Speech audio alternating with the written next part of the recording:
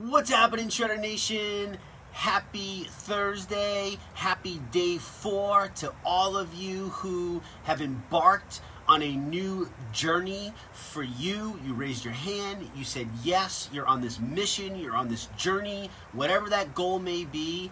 Happy day 4. Today's your second day of a deep cellular intermittent fast, and I guarantee you that very soon you are going to start feeling absolutely freaking amazing. However, if you don't feel that way today, if you don't feel that way coming into tomorrow, I just want to remind you that everything worthwhile in life, everything worth a damn in life, takes time, takes work, takes some sacrifice. You got to pay the due before you can reap the reward.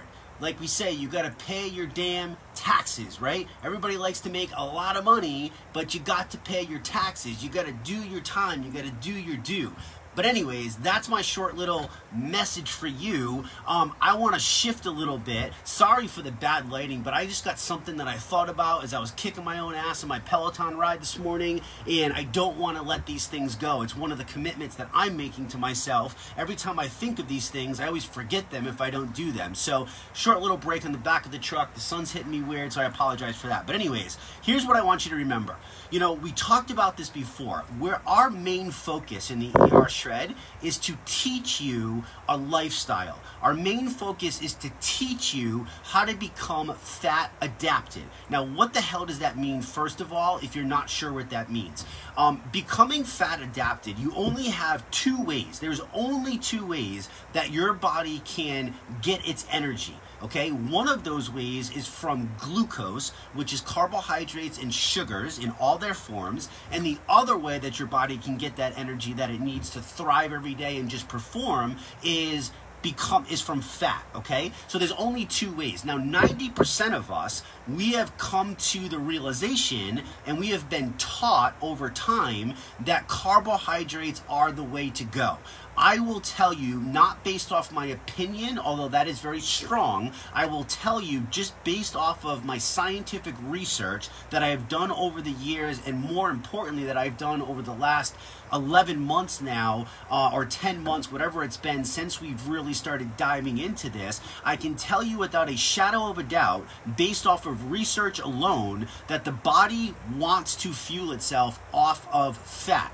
However, the body will always choose carbohydrates first if they're presented in the body. So, and the reason for that is very simple. And I've explained this before, but it's worth telling you again, especially for the new people. We got to keep repeating these basic things, because that's how you got brainwashed in the first place to believe all the stuff that's not true. I want to brainwash you, but I want to brainwash you in a good way. I want to brainwash you in a way that's actually legitimate fucking information that's going to help you take one step further every single day. It's going to help push you along in a forward progress, in a forward momentum versus what I call the guinea pig cycle, which is basically, if you ever had a hamster or a guinea pig when you were a kid, I had one of those. You know, they just get on their wheel and they're like, and they run so fast and they don't fucking go anywhere. And that's what I feel like people are doing when we follow these old systems. So fat adapted or glucose, okay? Now here's the thing.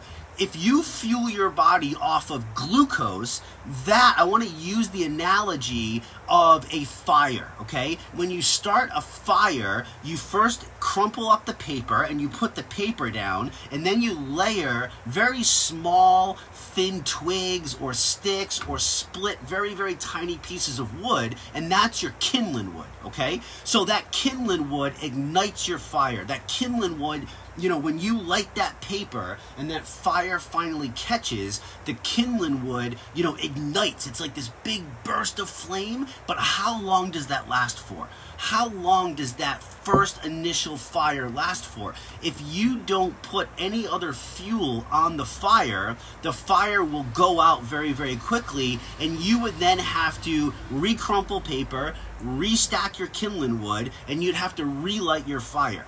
That is literally what you're doing every single day, day in and day out, multiple times throughout the day, if you're choosing to fuel your body off of garbage carbohydrates. So chips, pastas, wheat breads, white breads, all these flours, sugars, candies, sodas, even organic Triscuits, like all of that stuff. You're choosing to give your body a very short burst of energy, and then it's going to go out. Now that's what I call the fix. That's the fix method, okay? So you feed your body, your blood sugar rises, your body releases insulin, your pancreas releases insulin to combat that, because the body always wants to be level. Trust me, the body does not want to be out of whack.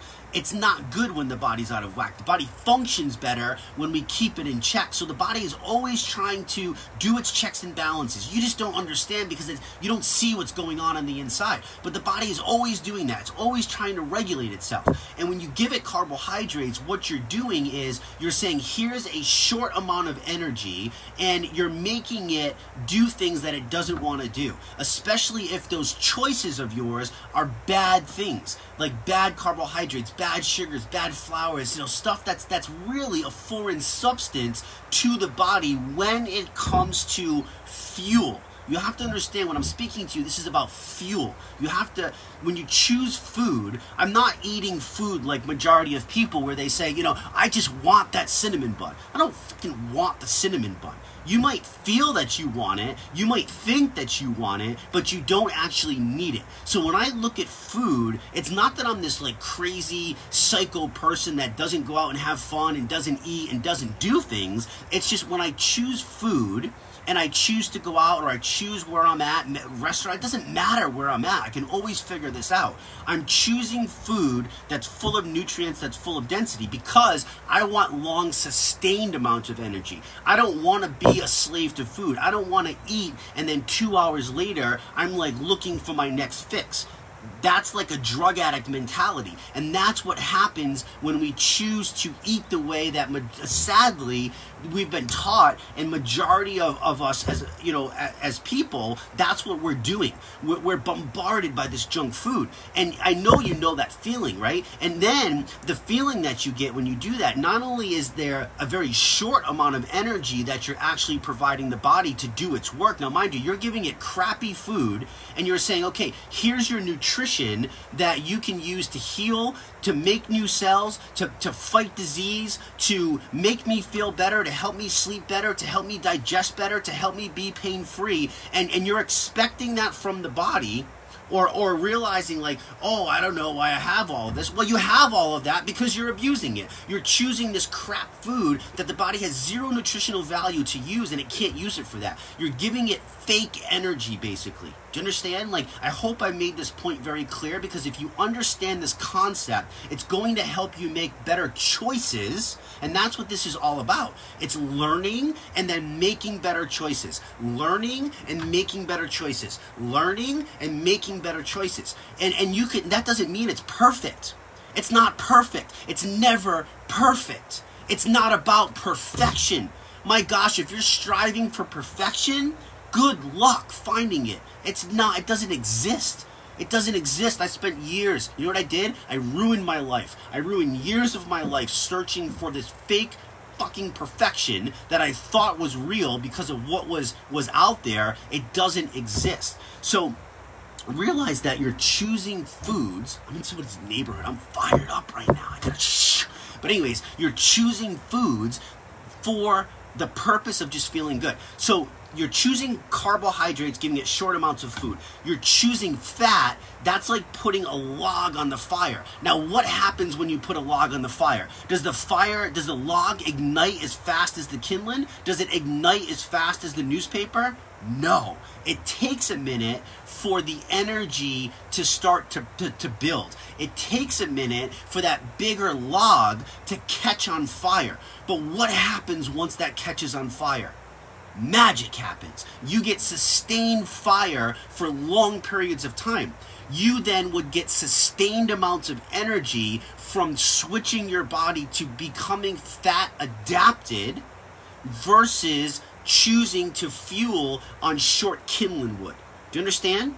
That's the reason that you want to do this. That's why you don't want to stop at 11 days. That's why you're choosing to make it a lifestyle. And that doesn't mean that it happens tomorrow. Stop, stop, stop with the nonsense, fake goals that you're setting yourself up for failure. This isn't about a race. This isn't about that. It takes a minute for the log to light on fire. It's going to take a minute for your body to appreciate and understand the switch, because you've just spent fill in the blank how many years doing it one way, and now you're asking it to completely shift itself. Even though it's the way the body wants, even though that science proves that 90% of our body can thrive off of fat. It doesn't need carbohydrates. There are no essential carbohydrates in existence on the face of this planet. It doesn't mean that they can't be used wisely, though. I need you guys to understand. Do you start to see how I think? Like, I'm not demonizing these things. It's just that they have to have a certain place. And if you're not where I'm at, no worries. I've been doing this for 20 years, for crying out loud. You have to take the time to get yourself there. But why would you not want logs burning on your fire? Why would you want to keep having to crinkle the newspaper and find the kindling wood and build the fire over and over and over and over and over again, when you can just choose to put bigger logs on, the right kind of wood? There's certain woods that burn better than other woods. Why would you not, if you made the mistake and chose the wrong wood and it put your fire out, would you put the same wood back on the fire after you rebuilt it again?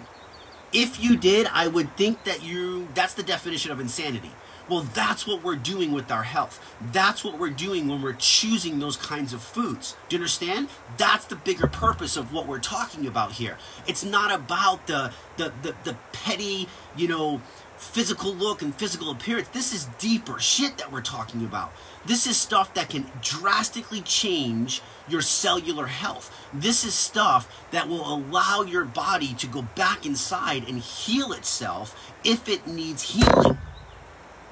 This is life-changing if you choose to just go through the process. So how is this going to help you? Let's wrap this up and close this out here. How does this help you with what I told you I'm going to tell you? Choosing the right kinds of food, choosing the right kinds of fuel for your fire. Hopefully I've made that point very, very clear. Hopefully you now understand why I choose to live fat adapted versus why I no longer want to be a slave like I was in the past to complex carbohydrates and carbohydrates that are packed with nutrition and blah, blah, blah, blah, blah. I spent so many years doing that. I don't ever want to go back there again. Are you kidding me? Why would I do that? This is so much easier. This is so much better. I feel so alive.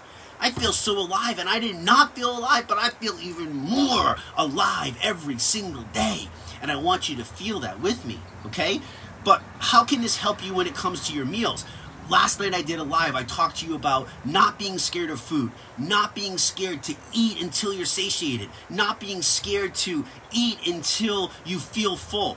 And I appreciate that some of you are cleansing. Don't you dare come on my comments and say, oh, I'm cleansing today. Suck it up, Buttercup. You're doing it for your health. Everybody that needs this message has already been there before, and you're paying your taxes. So I don't want to hear that crap. Take the information and bring it with you forward. That being said, how does this help you?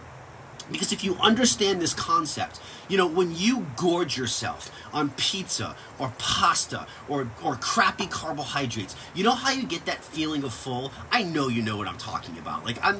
Every human being feels this, right? Like, we work the same. So you get that feeling of full, but then you just get that oh my God, I want to suck my thumb, crawl in a ball, and just die in the corner for 10 minutes. It's that feeling of bloatiness. It's that feeling of lethargic. It's ugh, right? You just don't feel it.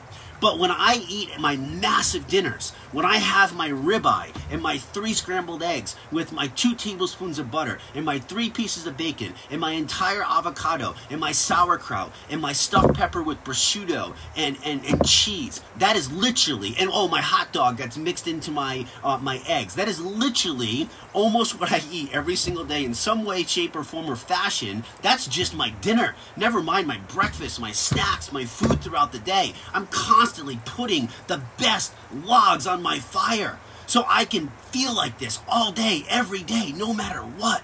No matter what. 41 going on 12, baby. Right? Physically and maybe mentally too. But anyways, that's why I do it.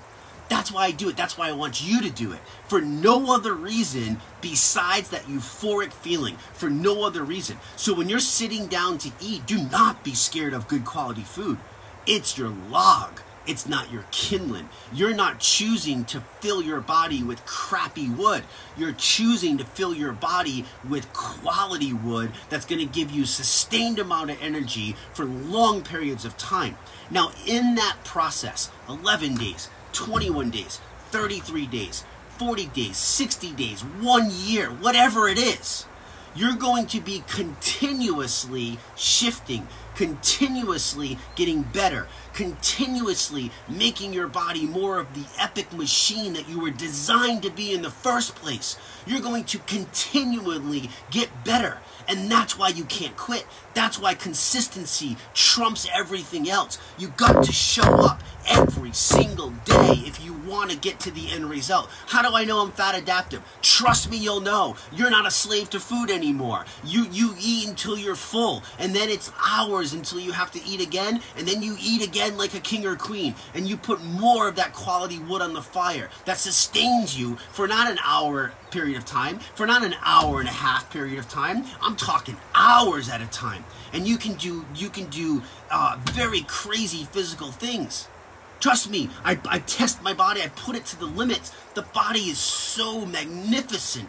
I didn't always feel this way though, but now that I do, I will never let it go. And I just wish that you could experience a freaking sliver of what it is to get there. And I don't think I'm there because there's never a there. That's stupid of me. I'm always learning. I always want to be a better human. I always want to get better. There's always somebody better. There's always something to learn. There's always ways to grow. But it's got to start with your health too, to get your mind and your body and everything else back in check. So that's my message for today. I hope that helps so many of you that are posting, I don't know how much to eat. I don't want to overeat because I'm going to get fat. You are not going to get fat if you're putting the right wood on the fire. You're not going to. And for those of you that are just starting, just follow the freaking protocol. Follow the protocol. Trust me, I am very passionate about this. I will fight it till the end. I believe it can work for every single human being because we're all designed the same way on the inside. We don't look the same. We're not the same color. None of that's the same. But on the inside, we're all identically the same. We are equal. We are freaking equal as human beings. We are equal as human beings. And if we just appreciate that and understand that, we can all thrive. We can all thrive. Man, I hope you have an amazing day. As you can see, it is absolutely freaking beautiful here today. There's no rain, the temperature, the humidity. I hope you all have an epically amazing, awesome day today. Trust yourself. Love yourself. Do the work. And I promise you, the results on the end of the hard work that you're willing to put in is going to pay off in dividends that you literally have only dreamed about so far. That's how awesome this feeling is. I love you all. Thank you for showing up. Thank you for being here. Thank you for saying yes to yourself. Tell yourself that as well. Tell yourself you love yourself today because you deserve to do that. That is why we choose to do this. Have an awesome day, friends. Talk to you soon.